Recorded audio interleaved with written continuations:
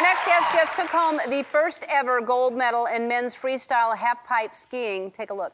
A right side 720 moving into a big switch maneuver. Looked like he had great air time there. Here's the right side double cork 12 and he gets it. David Wise has won gold in the inaugural running of men's ski half-pipe. Yay! From Reno, Nevada, please welcome David Wise. You just got back yesterday, right? Yeah, it's been a wild ride, but thank you so much for having me on. This is crazy. Oh, my pleasure. My pleasure. The first thing my wife said when she found out that maybe I'll get to do some of this cool stuff, she's like, "You gotta get on Ellen." So I get to tick that one off the list.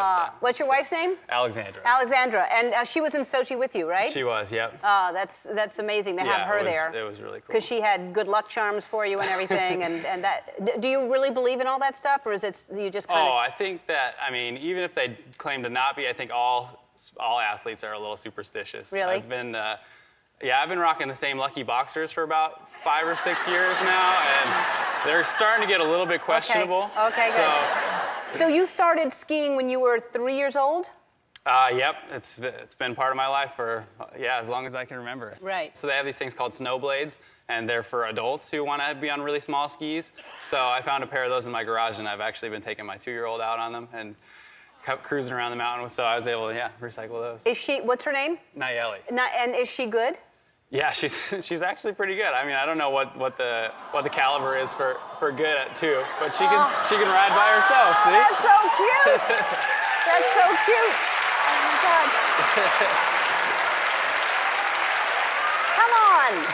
Of course, the binky's like a requirement for. I mean, no, that's hard to keep your legs together like that for anyone, much as a 2-year-old, isn't it? Yeah, I'm proud of her. Yeah, that's amazing. And she's been watching you on TV, and so I bet that, I mean, because I saw a picture of her kissing the TV or something. Oh, yeah, so she, unfortunately wasn't able to be out there in Russia with me, but she's been watching. She's super excited. Every time I talk to her, she's like, "Dad, when are you coming home?" Or, "I miss you." Or, wait, she's 2 and she says those things? Yeah. I could convert it into toddler speak for you if you want, but that's what she said. That's what in my mind, that's what I hear when she's saying.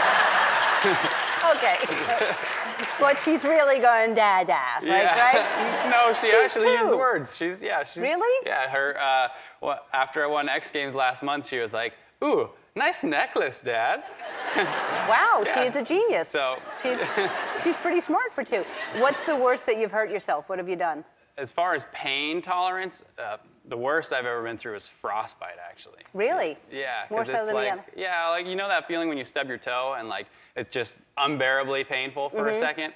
That's frostbite, but you can't turn it off. Wow. There's you're sitting there like, "Oh, I hope I pass out soon because this is really, this is not fun." That's amazing. I don't want frostbite for sure. Avoid it. I have special underwear for you that I think are going to be your good luck underwear because you got the gold, right? So we made you special. Oh, very nice. Those, wow. And thank you.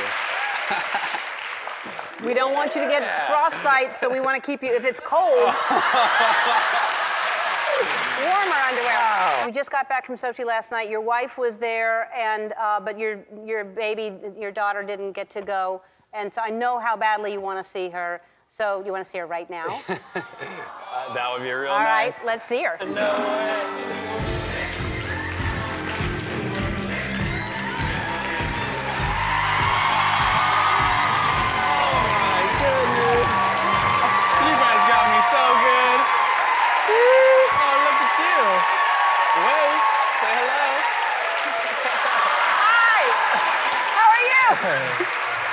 I'm coming after you.